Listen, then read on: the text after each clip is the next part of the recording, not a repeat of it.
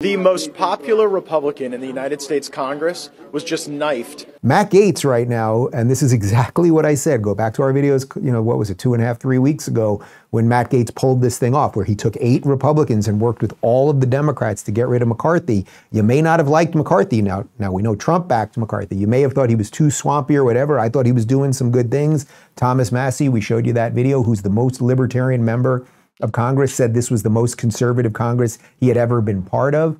You may not have liked McCarthy, but Gaetz did make a deal with the devil here, and we're starting to see the details of that now, because even if you agree with Gaetz, right, and you wanted the Republicans to be much better, and of course we would all want the Republicans to be better and the Democrats to be better, Gaetz made a deal with the Democrats, and now the Republican Party is left in tatters, but Gaetz is mostly pissed at the Republicans who did not all fall in line with Jordan, and to that end I agree with him. Take a look. Any comment for the poll camera, sir?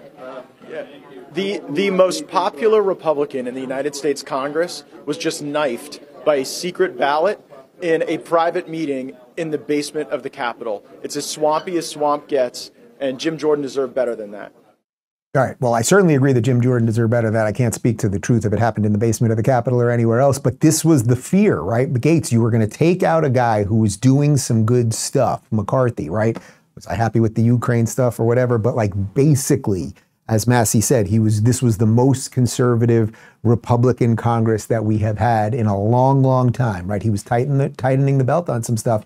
Gaetz made the deal with the devil. Now it looks like the devil's striking back, and we could end up in a situation, at this point, we could honestly end up in a situation where the Democrats will end up with the speaker, even though they don't have the majority, because the whole thing is so in flux.